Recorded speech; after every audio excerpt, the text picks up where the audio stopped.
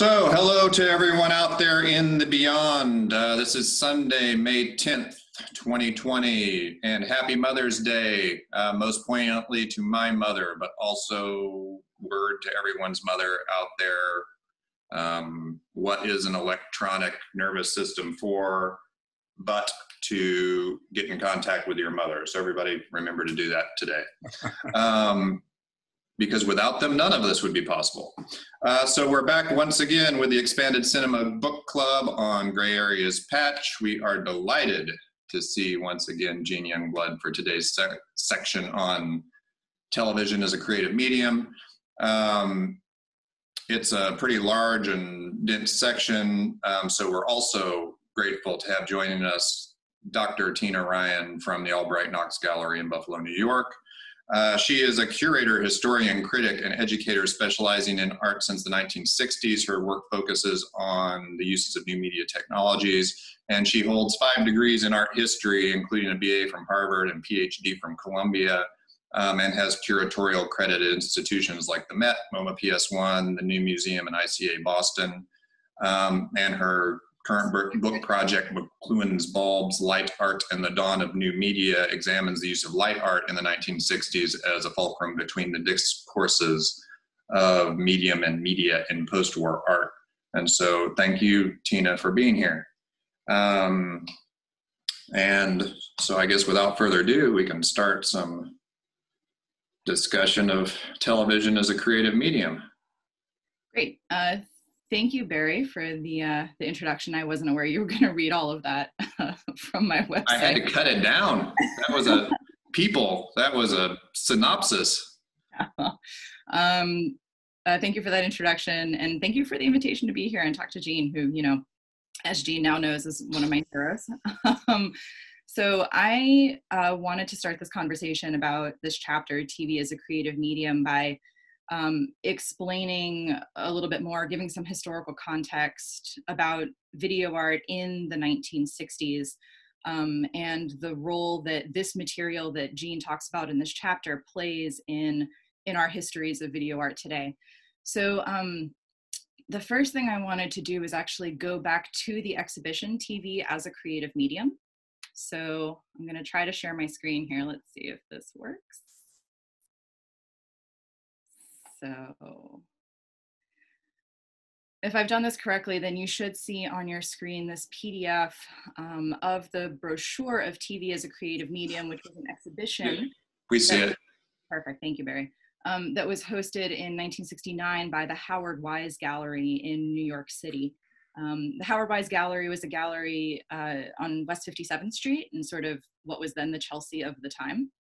And Howard Wise is a really interesting character. I've done research on him in the past, and he basically, I don't want to say was single-handedly responsible, but was very much responsible for bringing kinetic art and video art and computer-generated art to the attention of New York art audiences. So TV as a creative medium is often credited as being basically the first exhibition of television art or video art in a gallery context. And I'm just going to scroll you through here because I love archival documentation. And just to show you on the right here, a list of some of the artists who were represented in that relatively small show. And so some of these appear in Gene's book in this chapter, and I'll come back to that in a minute.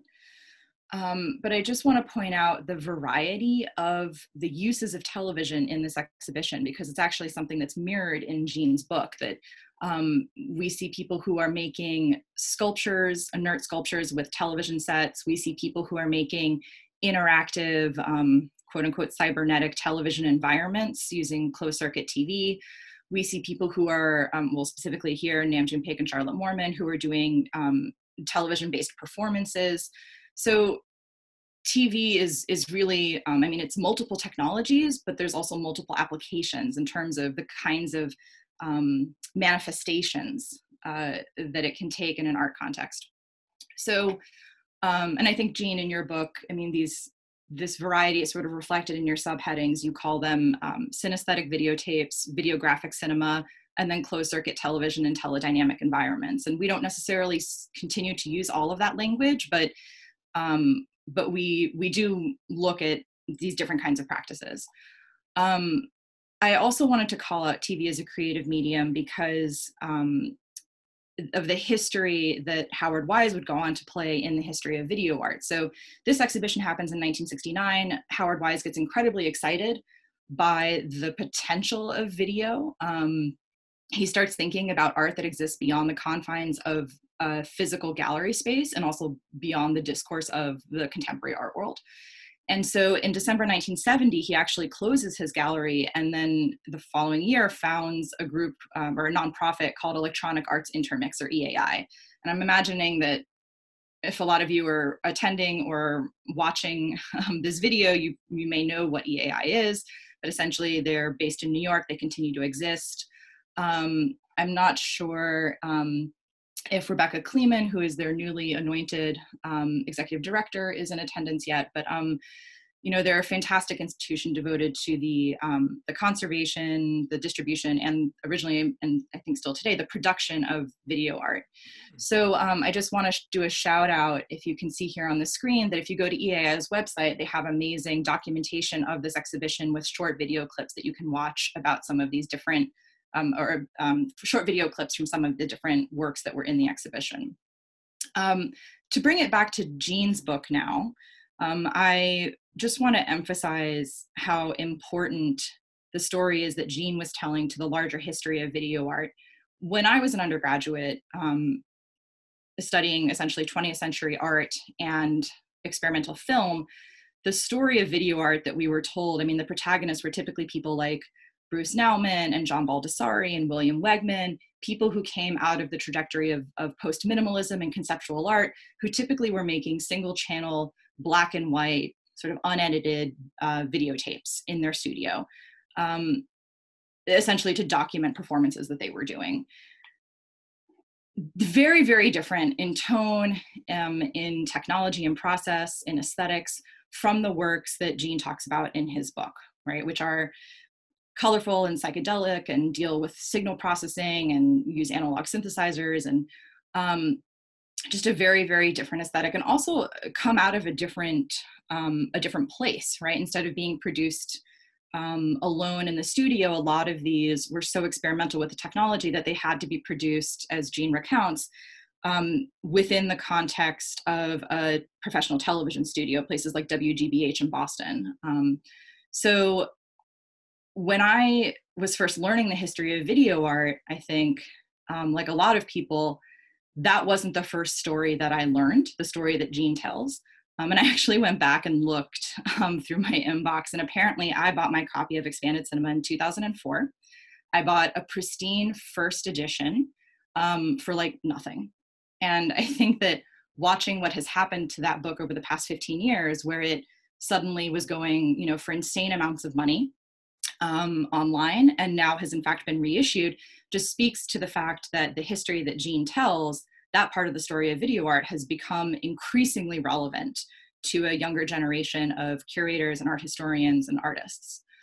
So as the sort of final part of my introductory remarks here, I wanted to actually show people an example of the kind of work that Gene talks about in this chapter, because I think that, you know, unless you have had an education in the history of video art, you may not necessarily be able to picture what some of this stuff is like. And as I've said to Gene, I mean, he has an incredible facility as a writer with describing time-based media art, but even so, it's hard to picture some of this stuff. So I'm gonna go ahead and show you actually a clip of work by Aldo Tambellini. So Aldo Tambellini is an artist who was in Howard Wise's TV as a creative medium exhibition, and also was interviewed by Gene and appears in this chapter.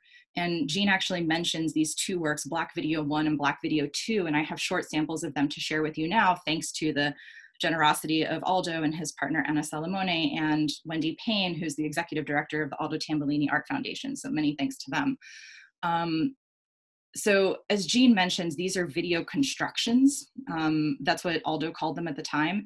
And he called them that because, unlike other videos that other artists were making, the content here, the image, is not derived from something that was shot with a camera, nor is it derived from picking up a broadcast signal, right? So these are completely generated just through the circuitry of the televisual apparatus itself. And he actually made custom electronic circuitry to do this. So I think that this kind of work looks incredibly relevant to the history of video art. If you think about video art today and how it's been produced for the past 20 years using digital tools, because it looks a lot like the kind of abstract computer generated digital animations that has been a huge area of research. So see if I can, and the sound on this is going to be painful, but that's a feature, not a bug.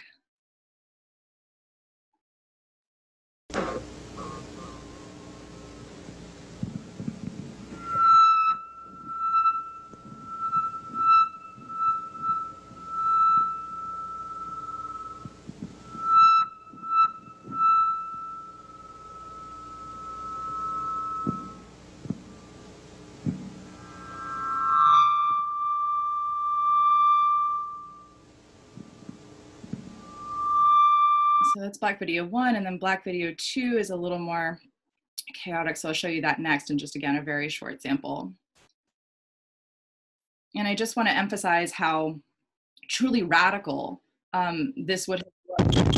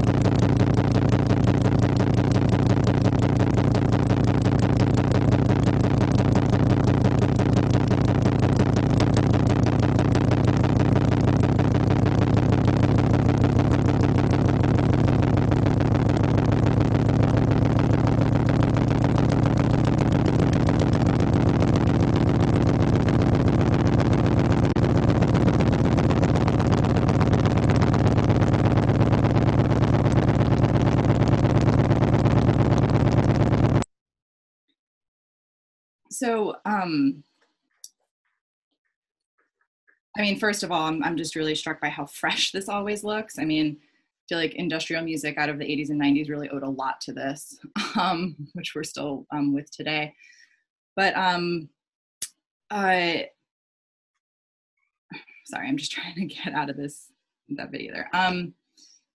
I wanted to use this video as a launching off point for a conversation with Gene and hopefully with the audience as well, just so we have a sort of concrete reference point for all of us, that when we talk about expanded cinema and we talk about expanded cinema as it relates to the history of video art, you know, you can see some of the major ideas, I think, encapsulated in this video. So the question of metamorphosis, which is something that Scott Bartlett puts on the table, which Gene then picked up on, the way in which the signals of video were understood to lend themselves towards a continual process of transformation that was very different from the discrete cells of an analog of a film.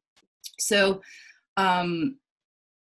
my question that I want to start with, moving out of this work, has to do with politics, because I know that politics is something that interests Gene very much, and he's spoken throughout this book club about how you know, his grand project has been a political economic critique of mass communication. And as somebody who loves this material very much, the material that's discussed in expanded cinema, but also is very interested in a political critique of mass communication and also in a kind of general leftist politics, abstraction has always posed a bit of a puzzle, right? When we look at the history of video art, it's very easy to point to certain practices as being explicitly political. We look at the work of TV or the video freaks or these other video commune groups who are, you know, telling stories that they thought deserved to be told, but were being ignored by broadcast media using the documentary format.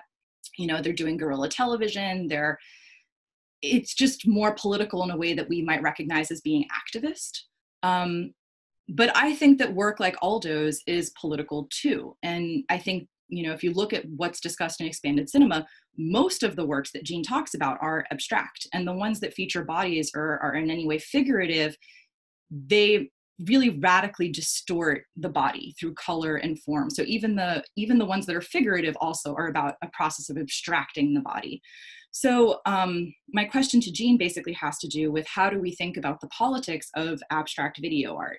And I know for me, the way that I have worked through this problem in my own career is to really focus on the way in which abstract video is about creating new worlds, is about expanding the sensorium, is about taking technologies and redirecting them from their mainstream and commercial uses.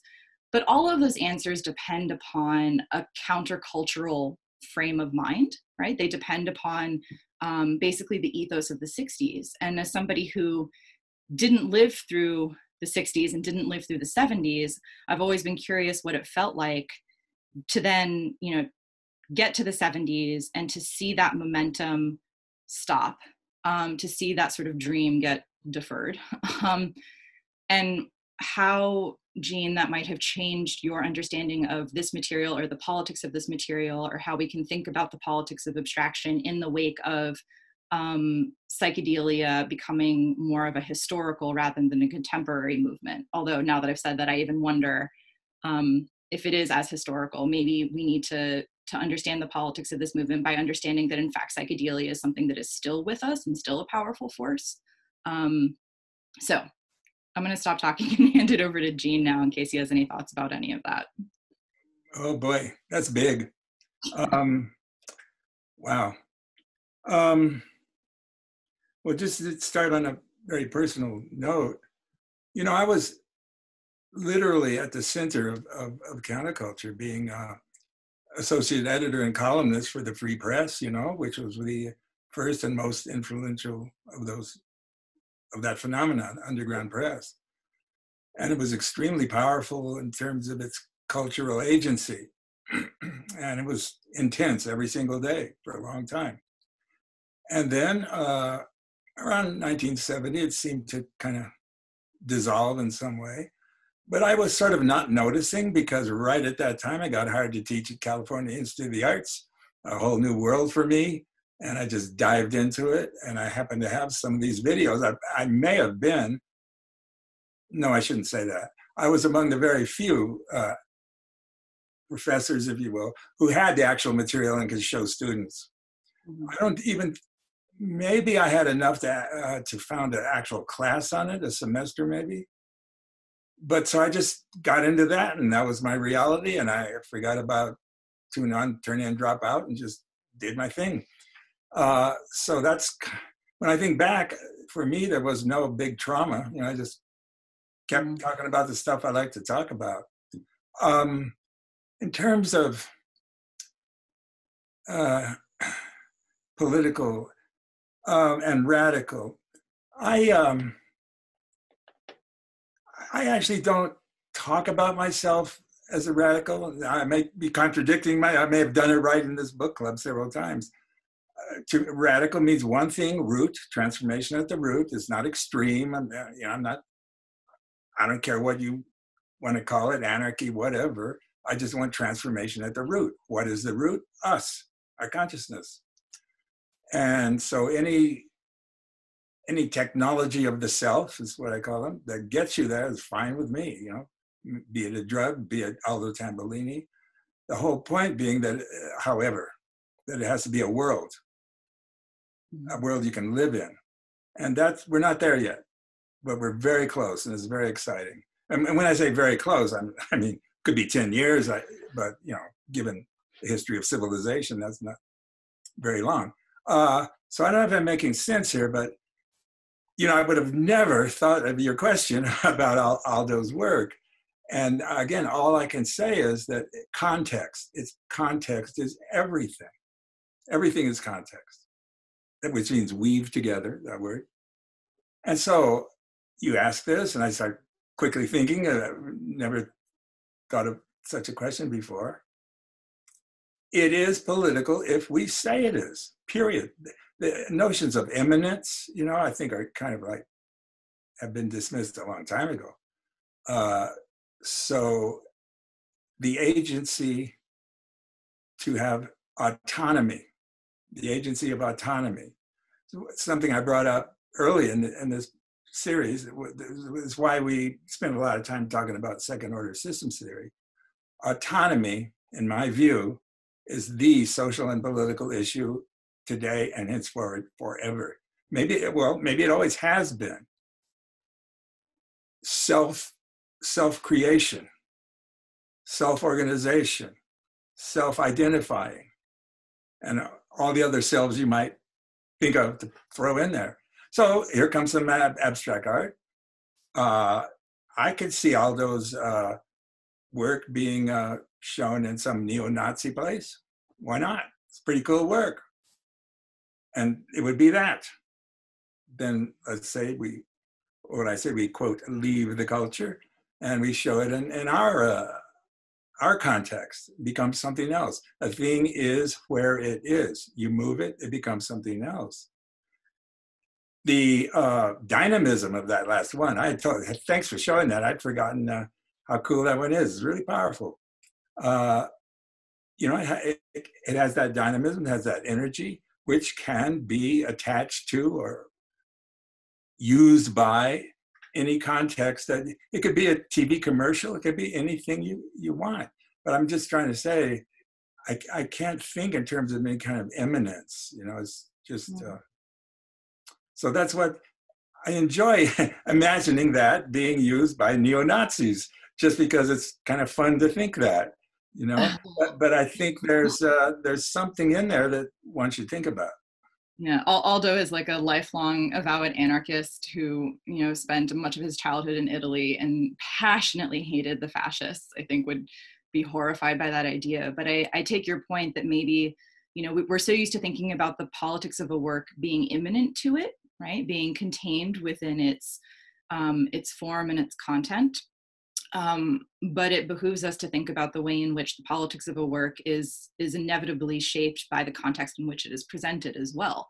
So you're right, like something could be presented as a commercial, it could be presented at a fascist rally, it could be presented at a hippie be-in, and each of those environments will influence how we understand it. And of course, this is you and me being very cybernetic in our thinking and trying to understand the way in which artworks are actually systems of meaning, right? And that the viewing, the process of viewing, and the person who is doing the viewing is part of the meaning of the work and not independent from it.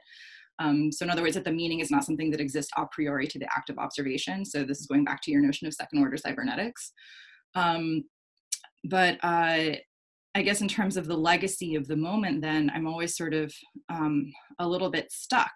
There's an art historian, Thomas Crow, who wrote an essay about the 60s, and he has this one line that's always stuck with me. He said, "The avant-garde is the research and development arm of the culture industry," right? Meaning that what always happens is the avant-garde comes out with its radical vision of the future, with its radical form. And what inevitably happens is that the culture industry seizes upon that, cannibalizes it, makes it its own. And so there's, I think it was David James, who's a scholar of experimental film, who basically has, said that what happened to the 60s and all of the stuff that you talk about in your book, Gene, all of this expanded cinema became MTV in the 80s, right? I want to put aside for the question of whether or not that's a bad thing. I mean, I think there's a radicality to popular culture that I want to preserve and protect, and not just assume that only the avant-garde has politics and a project that we can value and agree with. But I do think there's some truth to that, that artists are not only the antenna of, sort of perceiving changes in the sensorium, but they are also the R&D arm of the culture industry. And so, like you, I have taught, and I think a lot about how we communicate to a younger generation of artists and scholars. And I don't want to leave them in a place where it feels like everything is already lost, where the game has already been given up, just because it is the case that if you look back over time, everything that has been radical has been subsumed. So I like to say that, what I learned personally from looking back at what has happened over generations is that the conflict never ends, that the fight never ends, that we must continually be engaged in this battle, right? So we never win. And the lesson I take from that, though, is not that we should quit, because we also never lose, right? As long as we keep fighting. So I don't know. It's a lot of fun.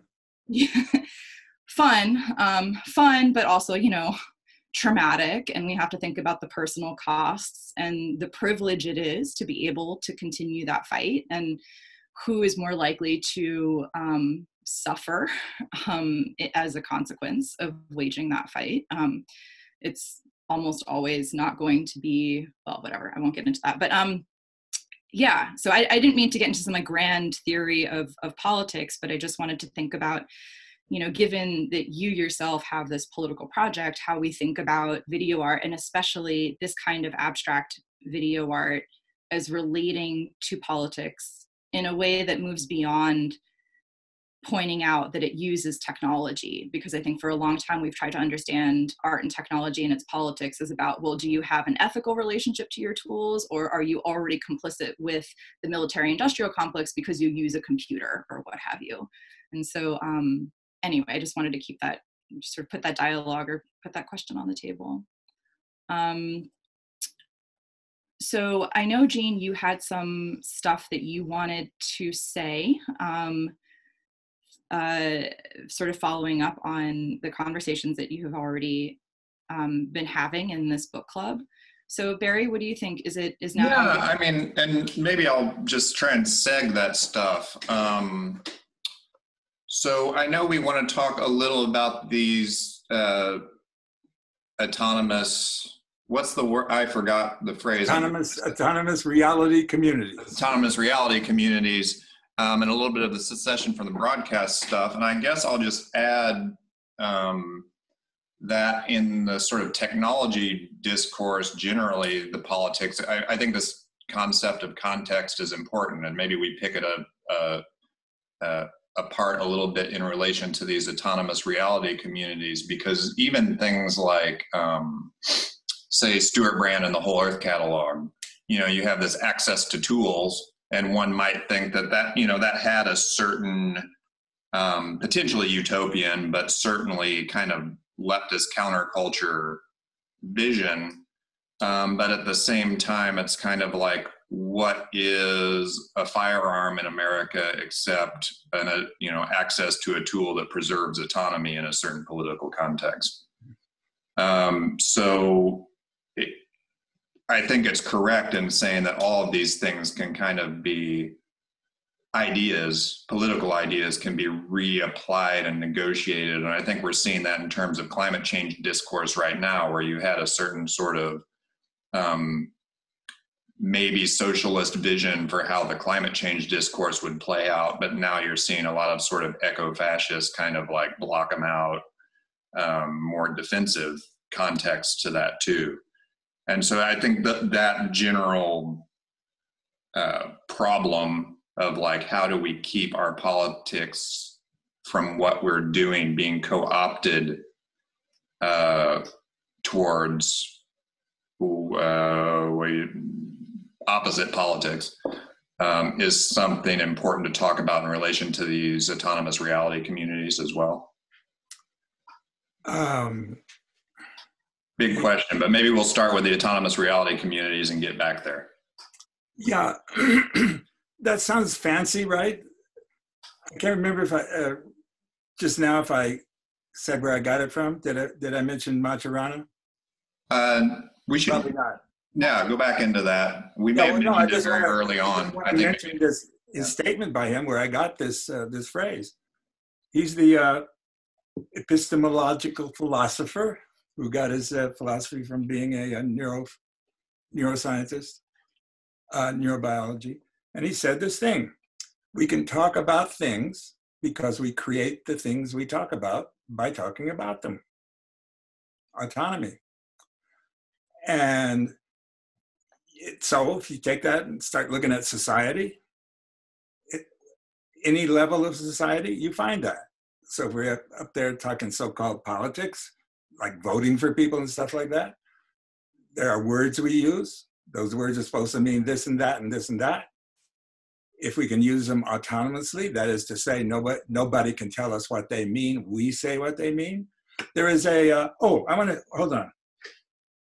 I want to show you two books here. Showed one already. And I don't know if you can see that. This is the classic text of what is called The Sociology of Knowledge. Came out 60s or 70s. This is the constructivist view of social reality. So that's one. And then here's one. Interestingly, the title changed a bit. The Construction of Social Reality. Now, for me, those two books are maybe the most important books I've read in my entire intellectual life. They tell you how to put a reality together, a society together, how it's done, what actually happens at any given scale. So let's say you're selling cars. You're a car salesman. That's a world you're in. That's a reality community. There are certain realities there. They're defining what's important and what's not, what exists, what's real and what's not, what's related to what's good and bad regarding cars. So this notion of autonomous reality community is almost universal. You cannot not be in one, or multiple ones, or hundreds of ones at any time. So it sounds so fancy, but it's just normal daily life. If I'm going to go over and go to Latter-day Saints church, that's another one.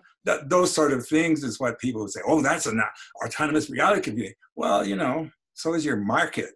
It's just, you got to be very, very careful to be alert to the control parameters of the discourse that is the reality that you are living in.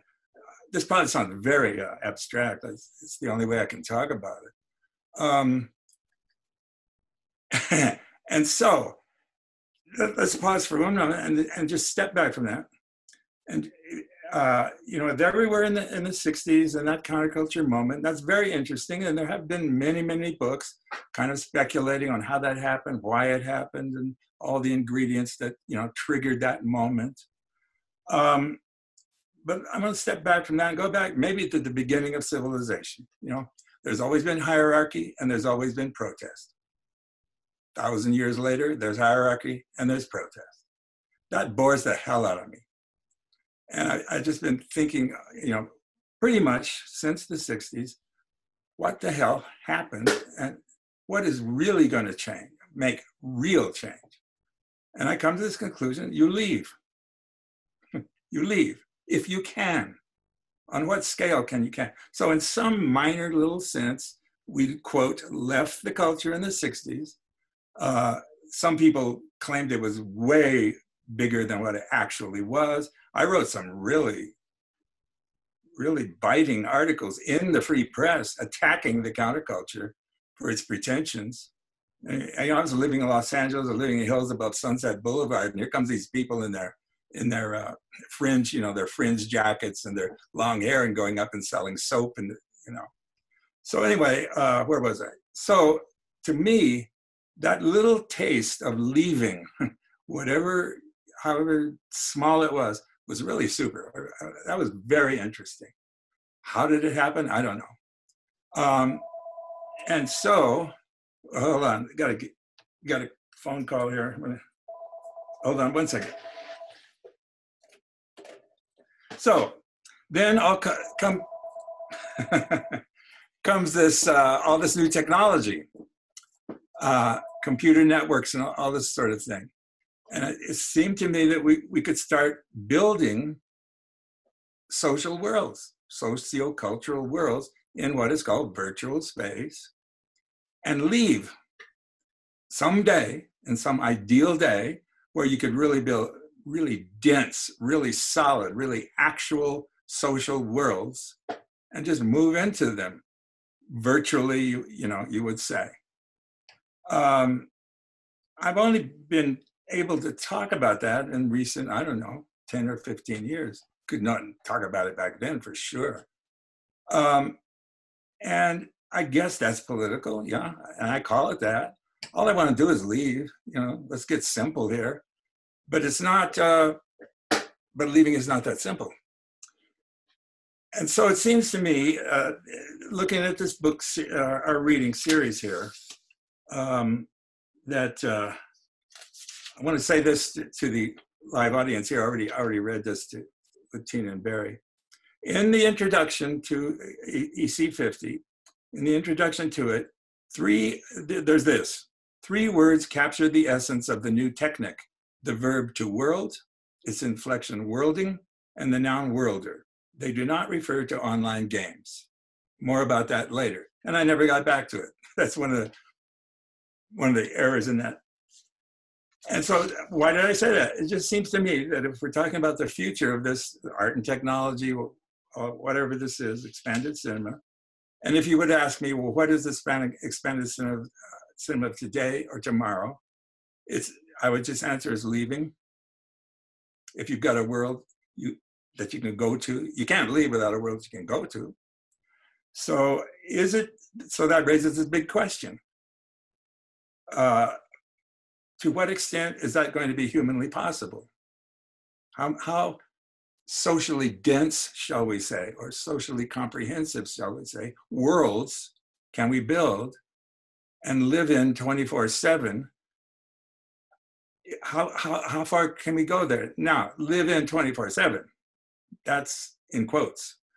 Person has to go to work, right? So you go to the real world there and you go to work. But I'm imagining some future situation, and I don't follow these technologies. I'm on a whole other world with George Kuchar, where to one degree or another, like for example, I'm retired now. I could move to a different world 24/7. Most people aren't retired, can't do that. But you can, and then you can have your happy hour after work, where it's not about drinking, but it's about leaving. You put on whatever it is you're going to put on and go into that other world.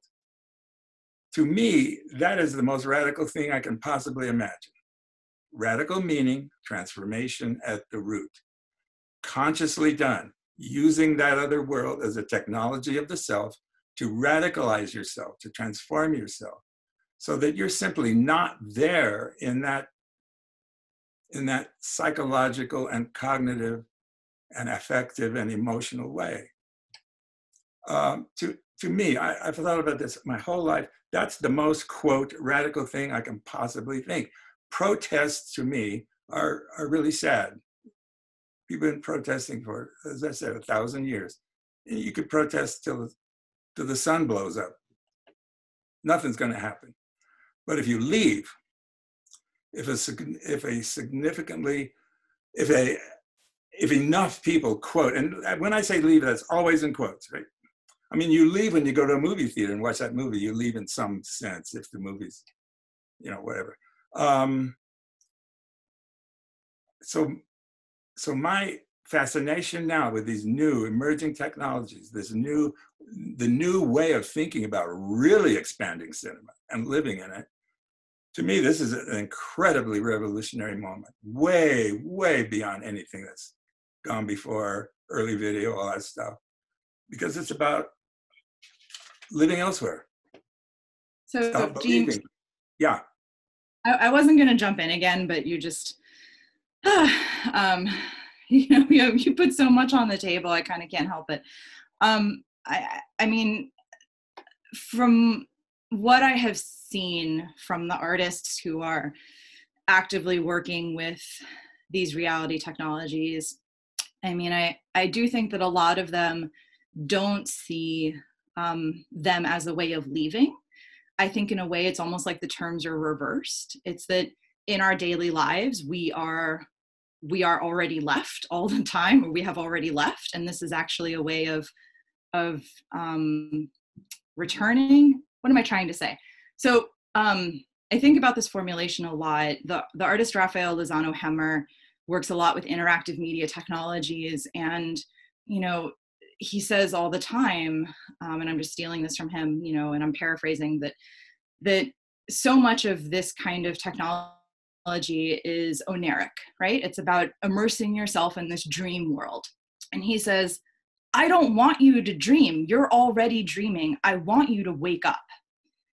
And I wonder if, to sort of just invert the terms a little bit, that what these technologies can do now for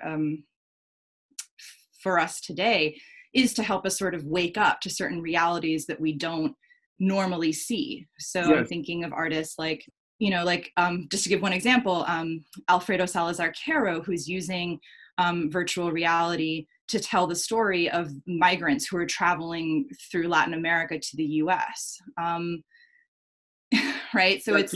Tina, I understand totally what you're saying. I can't resist from jumping on this now, because it's my fault if people don't understand what I mean by leave. Yeah, I'm not talking about going into some fantasy world. I'm not talking about going into, playing games. Okay. So let's imagine this fellow you just talked about. I don't know who he is, and that sounds cool to me, whatever he's doing. Anything that could bring the system down is fine with me. So what does leave mean? Okay, let's say I'm in this quote, other world. Forget what it is like. It's another world. And we're using artificial intelligence at a very advanced stage, AR, XR, all that stuff. So I'm in this world, and there's a tree over there, and that tree is talking to me, and that tree is telling me what that fellow you just mentioned does in life.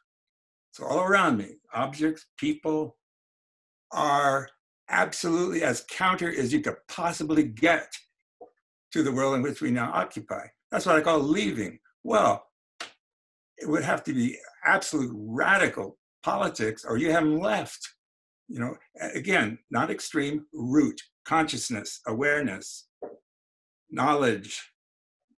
And so I'm getting the sense that these technologies that are coming could be used to build worlds like that, whose every dimension are exactly counter to the discourse we call America. That's what I mean by leave. I don't mean, being a kid playing games. Although, again, we should bracket games actually now are quite radical too, but or can be quite radical too. Okay, but that helps a lot actually when you say leave, because I mean, thinking back to this moment in the 60s and the rhetoric of, dropping out, and you're talking about, these kids wearing fringe and selling soap and stuff. Yeah, it's just good to understand what you mean by leaving, that it's not about checking out, because you mentioned going to the movies. And so it seemed like you were talking about... Yeah, I know.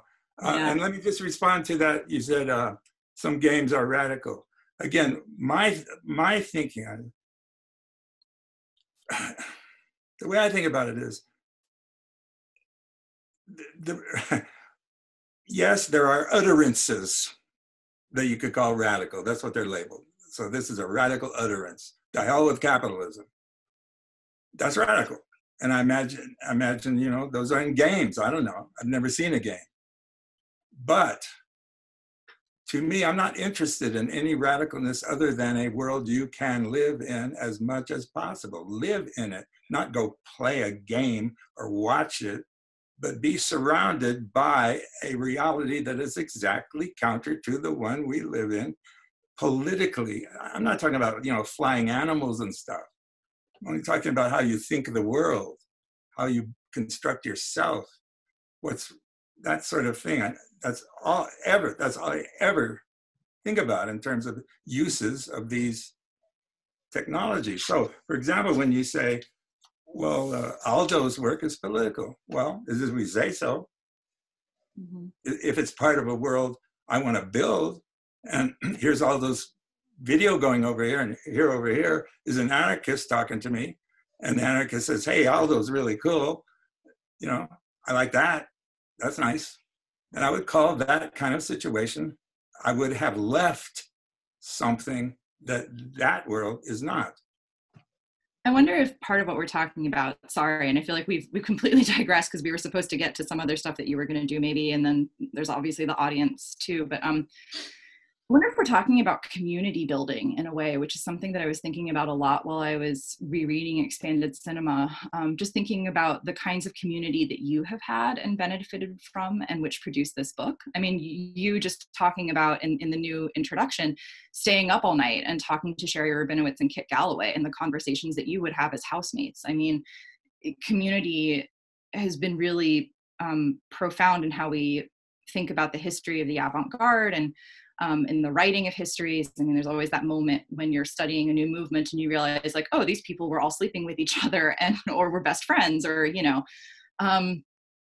So thinking about what community looks like with these new technologies, like when you talk about living in a world that's a rejection of the one that we currently live in, right? I mean, it seems like the current society in which we live, it's predicated upon the atomization of the individual, right? The breaking up of the social contract, whether it's through, and I know you said you don't do social media and you don't really know what, you know, other than not liking, that's fine.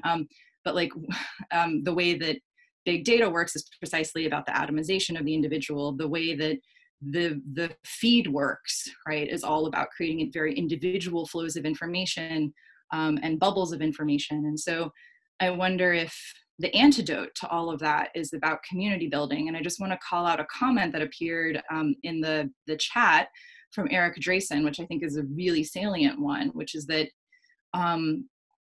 we have to be careful when we talk about sort of like dropping out, that, you know, we're not creating a vacuum that will then be filled by the free market, for example, right? That it's, or when we drop out, that we don't drop out alone. That we have to drop out together. Yeah. And what does that look like? And so how will these technologies actually allow us to envision a new communitarian kind of politics? Yeah, I hear you, and I'm not surprised to hear that, because I am not talking about dropping out. sorry. Okay, fair. No, I'm not directing that at you. I'm directing it at the whole world who can't think beyond those narrow kinds of thoughts, dropping out. And you brought up something else that's really important. I'm not putting forward some fantasy image of a world that's all so warm and fuzzy and we're all together and we're all busy sending and receiving love notes and all this stuff. I think what's ahead of us is incredible chaos. I'm not sure we'll get through it. So when I say secession from the broadcast, well, look at the world today. Do you actually imagine this world coming together in any significant way? Give me a break. So when I talk about leaving and all this stuff, I'm really talking about something that's very dangerous, but that I don't see any way around. I don't see anything on the horizon that even gives me the slightest reason to think that we're going to have community. Yes, an autonomous reality community, that word is in there, right? But there's going to be thousands of them. We're looking at atomization. Atomization has only started, in my view, because if you follow this logic of what I'm talking about, it only takes you there to the atomization. I don't know where else you would go. So it's extremely contradictory and problematic. But it's the path that I see that we're on. Maybe I'm blind. Maybe there's this lovely rose path to happiness for everybody. Well, you've been very good at seeing what's around the corner for a very, very long time. I mean, just rereading Expanded Cinema, and specifically this chapter, TV as a creative medium, all of the predictions that you had or that you were relaying in your text about how video technologies would change society in the future. I mean, it took decades, but we're there. Everything, feels like it more or less came true. So I'm paying attention. Your prognostication. Okay. You mentioned Kit Galloway and Sherry Rabinowitz, and earlier I mentioned I had an anecdote about Howard Wise, so I'd like to share that with you. Yes, and also to say this, if you read the introduction, I talk about they did this thing called Electronic Cafe, and then they did another thing called Electronic Cafe International, make it get out of the museum and just make it the world, the life world. And I've got a 600-page biography of their life, which is now in the hands of Michael Connor, because I'm never going to finish that book. And he's, as we speak, I've been talking to him recently, he's going to try to raise money to hire a professional editor to finish that book. And the world is going to be astounded, I assure you. Nothing like what they did, that story of Electronic Cafe International is known. But let's get back to Howard Wise. Kid and Sherry met in Paris, whenever it was. And they were, in a sense, searching for something in their lives. They didn't have meaning in their lives. But Kid had this vision of a communication, a whole kind of other people's communication revolution kind of thing. He inspired her. So anyway, they came to America because NASA was opening up. NASA was open to public experiments on their satellites. If you were public, you could propose something. Hey, let's do this with the satellite. Kid and Sherry had a very, very vivid and powerful image of what was possible. But they were literally penniless. They arrived in New York, like, you know, like the old stories of penniless people. And they heard about this guy, Howard Wise.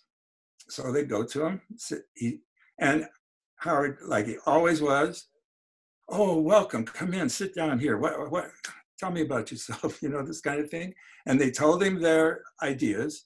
He wrote a check for $1,000 on the spot. They couldn't even pay their hotel bill. And just on their word for it, just on how they expressed their passion, he was right there, I'm behind you. So I just want to give that, that's who the guy was. And I hope that someday, maybe there are already writings, you know, about Howard Wise. He was an important figure, made a lot of things happen.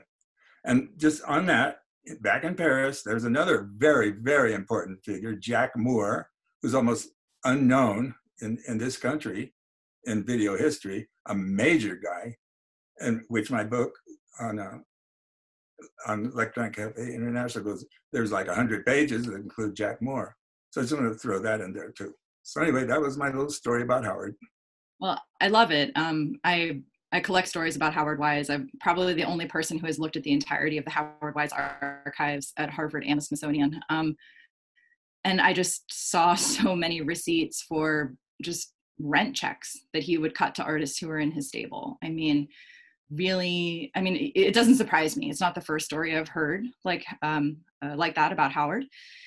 And to make that sort of relevant to the contemporary moment, I think that what we're seeing now with this coronavirus crisis is that, at least in America, the way that our culture industry works, it's not set up for the benefit of artists. I mean, it hasn't ever been. Just looking at something like artist resale rights, for example. And I think that there's a lot of conversation now thinking about how we can imagine a new art world on the other side of this crisis that would better serve artists. And thinking about somebody like Howard Wise, who's a dealer who really believed in the artists that he supported, couldn't sell them very much, but wrote them checks to cover their rent. So thinking about what a kind of patronage system would look like. And I don't think it should be based on the largesse of private individuals, because that's precarious and capitalistic, but you know, thinking about really putting the emphasis on like paying rent for artists, what that might look like, how that's going to work, rather than, you know, trafficking in objects. So, which has obviously been a problem for the past 50 years for artists who make media art, and the market now is trying to solve that in certain ways that are more or less elegant. But I'm very excited that there are many people, some of whom I think are on this call, who are trying to rethink a new art world economy for media art. Yeah, and that brings in the notion of curation, curatorial projects. And believe me, I don't pretend to be anywhere near a sophisticated thinker on this. So it seems to me you can curate shows, right? What if can you curate worlds? And if you did, is that a good thing or a bad thing? In other words, who is the Clement Greenberg of virtual reality? You know, who, it seems to me, if we're going to build these alternative worlds that are truly, truly alternative, that is opposite, politically hardcore opposite, well, who's going to guide that? You got this problem, that this age-old, centuries-old problem of leaders and followers and hierarchical things, you know, all that stuff. But it seems to me that there will be brilliant, I'm putting this in quotes, brilliant curators who have visions of worlds, very powerful. And again, don't think of me as some hippie who wants to drop out. So let's get past that, okay? So, but to me, that's a fascinating question to me. We're talking about building worlds. Well, you know, who's got the blueprint? What conversation did these worlds come out of? Well, maybe, so again, if you're talking about some, let's talk about the Trump fringe today. They're not alternative in any way. They're solid Americans. But, you know, if they want to build a world, well, who's going to do it? You know, all this stuff. That fascinates the hell out of me. I have no doubt at all that these worlds are coming up and it's going to be utter chaos. Yeah. The earth that they create is going to be, we are not going to know how to deal with it. So this is just, these are just unanswerable questions to me. I just want to, my message to the world is, folks, we're facing something here that we don't know what it is. We never have any opportunity to even ask these questions. And therefore, they're the most important questions to be asked. I was going to say, speaking of chaos, let's go to the chat and see if anyone has any questions. But since you just put questions on the table. We got one on here. Let me see. AV, I wonder if the physical phenomenon of chaos is useful to think through worlding. It has often been maligned as something to fear, and I feel that chaos is a constructive as well as destructive force, and seems to be connection between a lot of the works that expanded cinema references, artists creating systems that are chaotic and that affect the nervous system and disrupt it, but also find new patterns and new rhythms which were intended but becoming the most exciting aspect of the work. Is this the vision of worlding? I mean, I think one thing interesting about that is this sort of coronavirus situation, which is in a lot of the ways has just kind of shaken the Etch-a-Sketch a little bit, but also kind of put us all on a time machine where we, in the course of a few weeks, went 5 years in the future, at least. In terms of this video connection, in terms of sort of like a lot of the ways funding models were, there's a lot of ways in which this kind of just has forced us to confront a lot of the chaos, as it forced us to confront a lot of the systems we have in place. And I think art is a lot of that as well. Yeah. When I use the word chaos, maybe I shouldn't have used that word, because I know other realms in which polarization is what I meant. The polarization that we see today, I see it not only not ending, but getting way more polarized, way more. That's what I meant by chaos.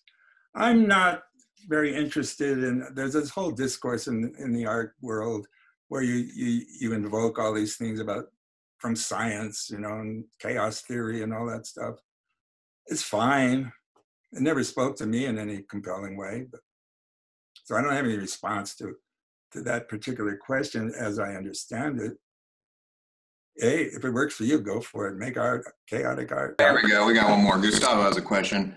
How does semiotics as a tool relate to this paradigm of worlding? I have no idea. Semiotics. Yeah. The study of meaning, right? Oh, there's another word that associates these guys. They have a word. They use a certain phrase for what I mean by autonomous reality communities, and they talk about finite provinces of meaning. finite provinces of meaning. Well, could that be your church? Could that be your college? Could be your market? Yeah. I mean, the interesting, you know, I get the whole, the sort of problem in the autonomous, potential problem in the autonomous reality communities to me. And I understand that people have worldviews that already exist, so this isn't a new thing. But, you know, I understand the whole dropping out of the hegemonic American culture sort of, I'm sorry to use dropping out again, I don't want to argue about that. Just bad phrasing. But I understand seceding from the hegemonic American culture aspect of it, but the danger there is getting trapped in your own bubble and not having these sort of, not being able to see what's going on in other people's worlds that might behoove you to understand portions of their experiences and thus I'm glad build a greater collective world. You know, this kind of, there's a danger in this sort of like. Yeah, I'm very glad you brought that up, because it kind of totally baffles me when people talk about that. There's a word they use for it these days, where you get into your little group, you know, and you don't see anything else. You're only, and they speak very critically about seeking out those with whom you agree, all that stuff. Well, silos. Thank you. When I started hearing that, I thought, what? I think they're assuming a certain kind of person. Number one, probably not very well educated, not very curious. And you might say to me, well, yeah, that's most people. Well, so if I imagine myself in one of these autonomous reality communities, I don't even imagine a community necessarily. It's just a world full of people that feed me, that have what I want in terms of thoughts. Does that mean that I forgot what the rest of the world is like? Does that mean that I don't know what the rest of the world believes, which is the very reason I want to leave it? So that baffles me, Barry. I don't quite get this huge fear of that sort of thing. Yes, there is polarization, but does polarization mean that I don't understand you, where you're coming from? I think sometimes it does, because I think one of the things that we've lived through now are the social media thing has been widely impactful in this, because there was a trajectory that happened. I know we're getting to the bottom of the hour and I'm about ready to open up a whole, like, another hour of discussion, but just briefly to it, right? Just briefly. I think Tina has to get back to Mother's Day here in a second. My mother's in the cloud.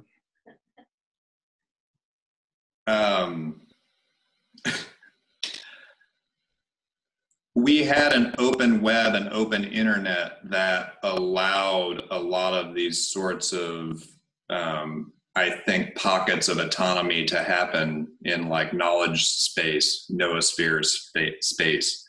And what ended up happening with a lot of these social media platforms driven by AI and sort of big data and all this stuff was that everything got recollapsed into these news feeds where people did only see content that they thought was autonomous to them. And it increased the polarization instead of decreased it, because they just didn't have the information, like literally the information that was getting to them was being controlled in a way where they couldn't understand the perspectives of the other side. And that caused extremism as opposed to radicalism, maybe. Yeah, you know what I've been made aware of doing this book club, but not only that, the thing with Rhizome, with the release party. Those were literally, that with Michael and this with you guys are the first time in my entire life that I've ever even given 5 seconds of thought to social media. I've seen it like about 3 minutes one time. And it was obvious to me it was total chaos and didn't want to be there. However, I'm learning that everybody else is there, and this is going to be a communication problem between me and the world. Because I have no idea what their life is like, people who do social media. But let me just, do I know about how I'm going to call them Trump fringe, how they think? Yes, I do. I listen to them. Do you not listen to people? You know, I mean, how do you live in the world? So of course I know what these people think. And I've lived a long time, you know, I've had some experience. I think I know why people think the way they think. And it's not simple, it's very complicated. I think at the bottom, everybody has a very good soul. But in this world, you know, there's a meat grinder out there. So I'm pretty confident. And if I think I don't know how someone thinks, and there's a reason for me to think about them, I will try right away to figure out how they think. And I assume everyone does, but apparently they don't. And that's why all this fuss about siloing and all that. I'm just shocked, you know. On the other hand, aren't I contradicting myself now? Why should I be shocked? I don't know. It's interesting. All right. I love you, Barry. You've been really great. Well, thanks. Love you too. And I think, do you want to tell everybody this is your last one again now? The man is not to be believed, but he's saying it again. We'll see. Pay no attention to the man behind the Zoom chat. Tina, anything else before you want to have any thoughts to? Well, I want to thank Tina. Yeah. I really appreciate the things you've said, Tina. I understand what you're saying. Take it seriously. That's great, because half the time I don't understand what I'm saying. So at least one of us does. Yeah, I could join you there too. No, I mean, you know, I just think I speak on behalf of a lot of people who have been tuning into these conversations, just to say that, you know, my life would be different without expanded cinema. So thank you so much for writing it. And thank you so much for... Thank you. I want to say sincerely, thank you for saying that. All this stuff that's come up, you know, EC50, and I'm getting all things like you just said, it has been very touching to me, deeply. It's made, you know, I'm 77, and it's made my life quite full to have this appreciation. And I just want everybody to know, thanks a lot. Love you all. All right, everybody call your mother. And that concludes well, yeah. Sorry, just one last thing. Nationalbailout.org. If you have any time today, and if you have the ability, if you could donate some money to get some moms out on bail who are currently in jail, that would be fantastic, so they could be reunited with their families ASAP. So nationalbailout.org to go donate. Nationalbailout.org. Yep, to get moms out on bail. Thank you. Thank you. Bye. Thanks, everybody.